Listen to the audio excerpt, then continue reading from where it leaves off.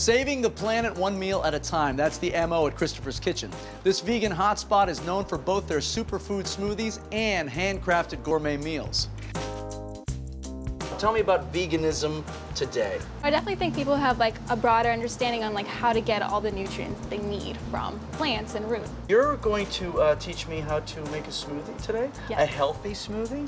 All right. Our superfood smoothie. Oh, wow. That's quite a title. All right. So we have some coconut water, almond milk, kale, banana, spirulina, which is blue-green algae. Cool.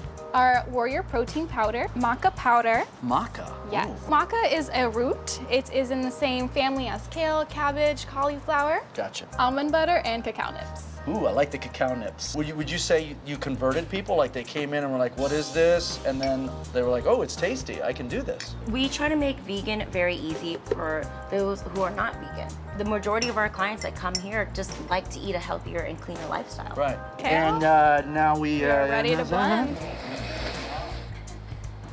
Wow. Isn't that delicious? How? How is it so tasty? Nature. I mean, I didn't recognize 4 of the things you put in here. This is the Kung Pao beets. Yes, we have our organic brown rice with beets, zucchini, eggplant, celery.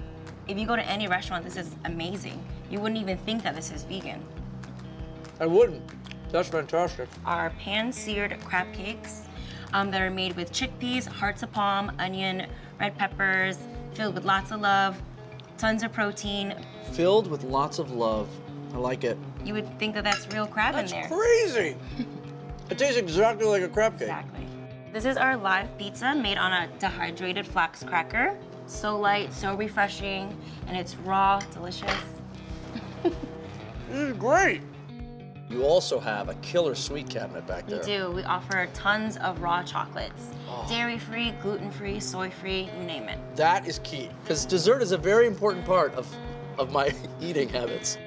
What's the thing I have to have? You definitely have to get a billionaire bar. It's made with chopped up pecans, dates.